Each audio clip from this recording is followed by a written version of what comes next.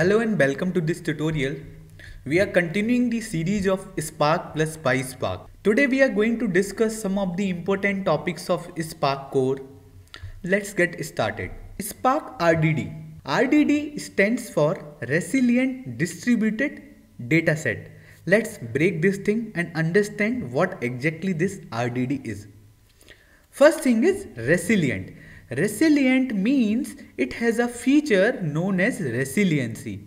Means fault tolerance feature. Fault tolerance means, let's suppose if you are working on a cluster and you have 4 nodes. If in case any of the node is getting failed, this RDD will recover quickly and the complete process will not be failed. For now, just understand, if you are working on a cluster and if any of the node is getting failed, your complete cluster will not fail. This is something which we say fault tolerance feature or resiliency feature. Second thing is distributed. So distributed is something which we can say your data will reside on multiple nodes. As we discussed in our big data playlist, we have some data and we were dividing that data into blocks and each block is going to some node. So that is something which we say data resides on multiple nodes. Third thing is dataset.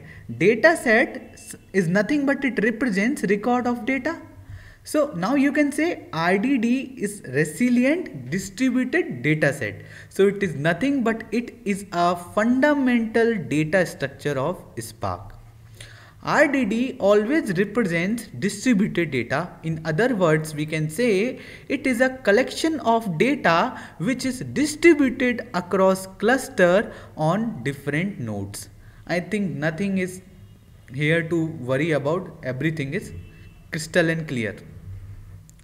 RDD is in-memory collection dataset. So we have something special known as RDD in Spark. So obviously that will work on in-memory computation. So once you have initialized RDD and you have divided the data on different nodes, or we can say inside cluster, so we cannot change or we cannot modify that particular data. Let's think of a real-time scenario where we have lists in Python as. So I have one list that is named as A list. The above list also contain data but it is on single node. So it is not distributed on different nodes.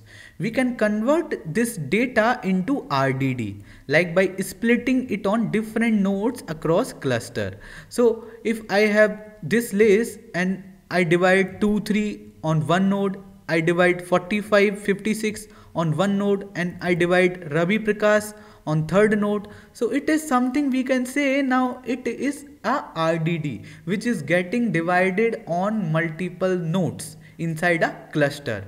So I hope the definition of RDD is crystal clear now.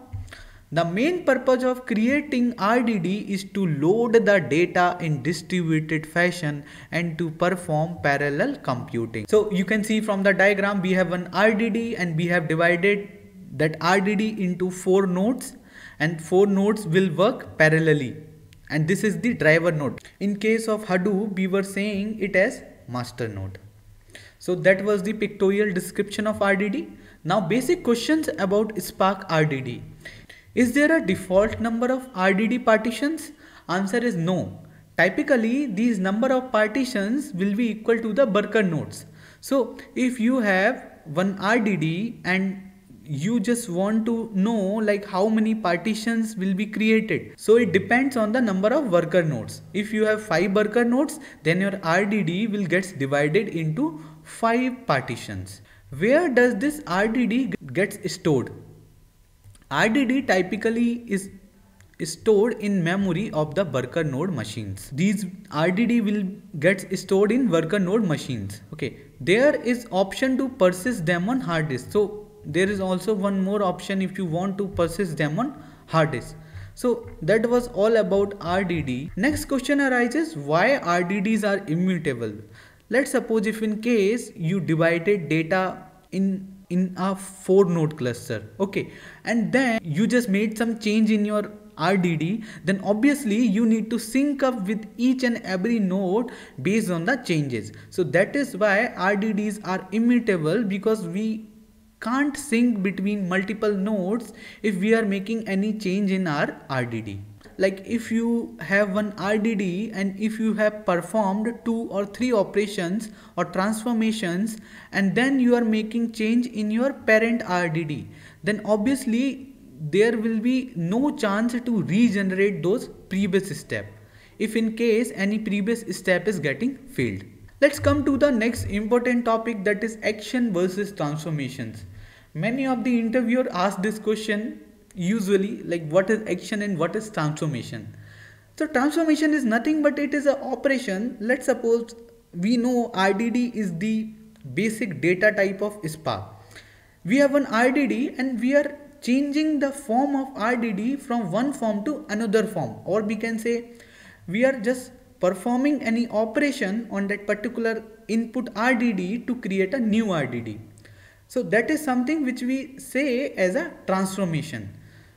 Transformation usually works on lazy evaluation. We will discuss this topic in detail in upcoming video, like how this lazy evaluation works. Just for now, you should think of that RDD transformation works on lazy evaluation. So lazy evaluation is something which we say RDD execution will not start until an action is triggered. So let's suppose you have one RDD that is named as RDD1 and you performed 10 operations. Those 10 operations will not get executed until the action is called. So this is something which we say lazy evaluation. Although we are going to discuss this topic in detail in upcoming videos, for now just understand, if you have performed 10 operations, then nothing will happen until the action is called. Action are operations which are applied on an RDD which return a value to the driver program after running a computation. So as I told you, if I have performed 10 transformations and then I am performing the action, at the time of performing the action, all the executions of those transformations will happen.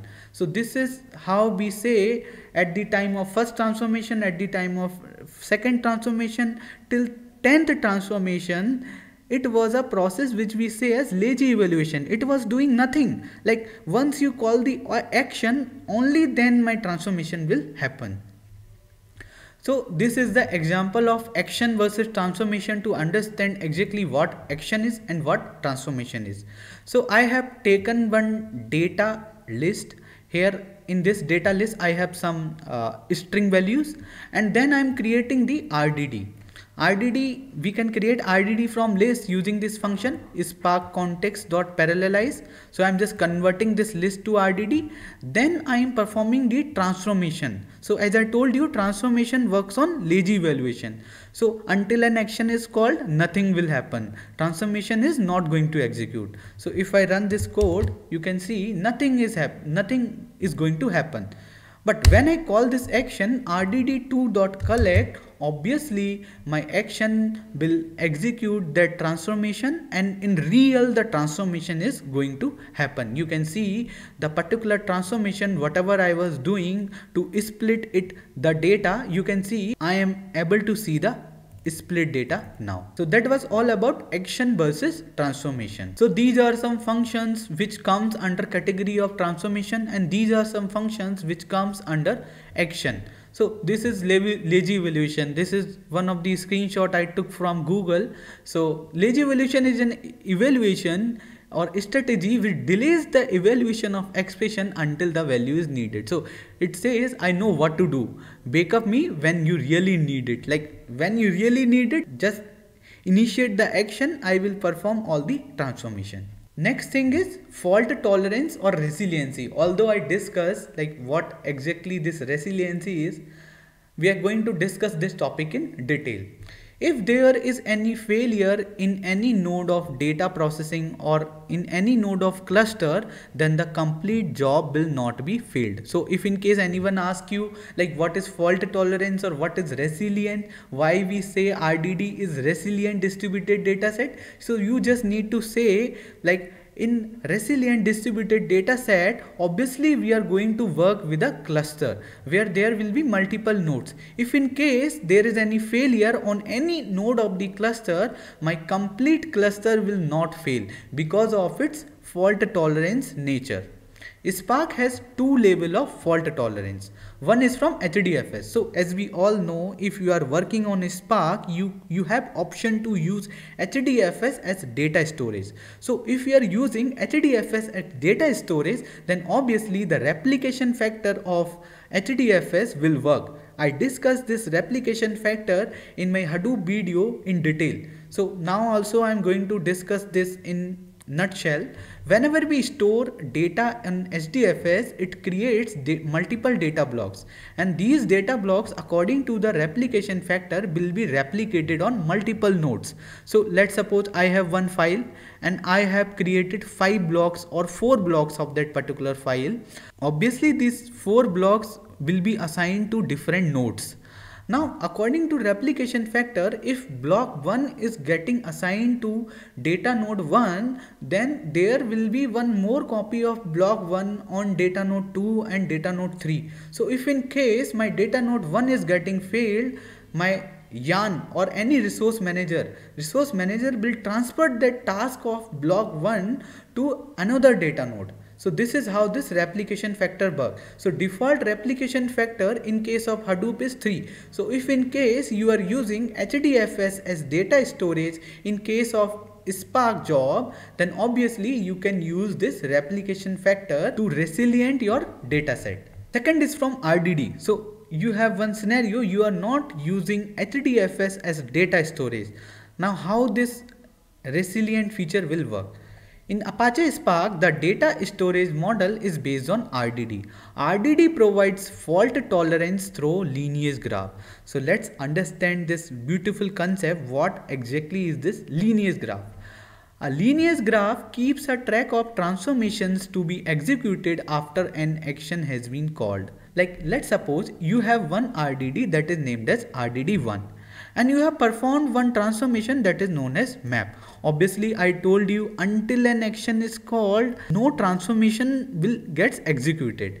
But what it will do, it will keep track of all the transformations. Like Spark will keep the track of all the transformations. So if in case there is any issue with any of the RDD or any of the transformations, what it will do? Let's suppose you have RDD1 and then you applied map transformation, you created RDD2, then again you applied filter transformation, and now RDD3 is created. Now if RDD3 is lost, then it will check for its parent RDD. Now what this lineage graph of Spark will do, it will check for its parent RDD. Parent RDD means RDD2. It will check with parent RDD2 and it will quickly apply the transformation on RDD2. So here we are talking something like that. After RDD3, I am just going to execute my action here. Once my action is going to execute, obviously all the transformation will happen in real, but here RDD3 is lost. In that case, what lineage graph will do? Lineage graph will reach to its parent RDD, that was RDD2, and then it will quickly apply the transformation here. Whatever it was filter, so it will reach to RDD2, then immediately it will perform the filter transformation and immediately it will execute the action.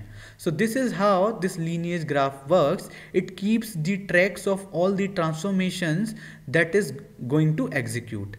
In HDFS, we get resiliency, fault tolerance by using the replication factor. So I discussed this earlier, how this replication factor works. But in case of RDD, whenever we are not using this HDFS as storage part in Spark, so in that case, we get the option for this fault tolerance or resiliency by using the lineage graph. So let's suppose we have one RDD1 and we are applying some transformation that is known as map. So we have created RDD2. Then on RDD2 we are applying one operation or transformation flat map RDD3, and then we are applying one transformation that is filter RDD4 is getting created. So if we lose any RDD, we can regenerate it by its parent RDD. By which process? Using lineage graph. If RDD3 fails, it gets back to the parent RDD2 and asks it to perform flat map and filter transformation again to generate RDD3 which got failed previously. So this was all about the lineage graph and the replication factor, which we can say, which says RDD is resilient or fault tolerance. If there is any failure, it will not impact the complete cluster. So that was all about the RDD and action versus transformation and fault tolerance feature for Spark. Thank you so much. Bye bye.